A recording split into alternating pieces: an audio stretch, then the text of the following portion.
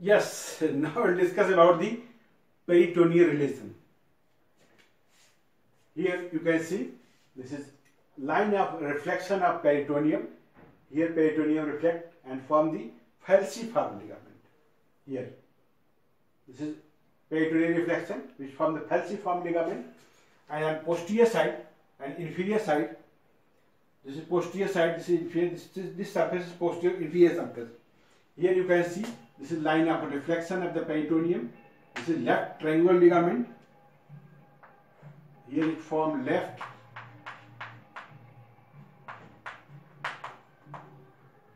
triangular ligament. This is the right triangular ligament.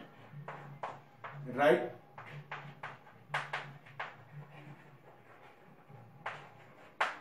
And here is this ligament. This is superior coronary ligament. This is inferior coronary ligament.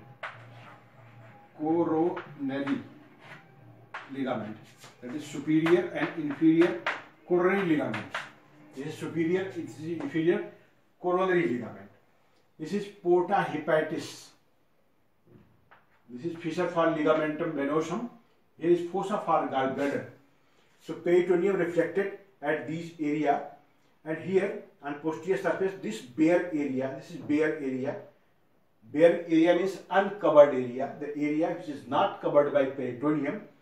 So this area which lies between the superior inferior coronary ligament and right triangular ligament, this area is bare. Here left triangular ligament, this area is bare. This porta hepatis area, this area is bare. Fossa for gallbladder, this area is bare. So these and other area where there is a line of reflection of the peritoneum. This is line of reflection of the peritoneum. So this area is also bare.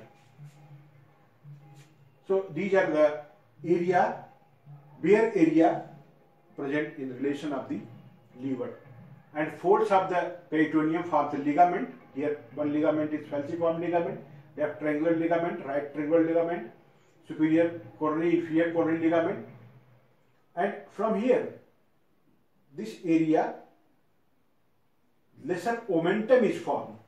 From here peritoneum reflect and form the lesser omentum. So this is all about the peritoneal relation. Thank you.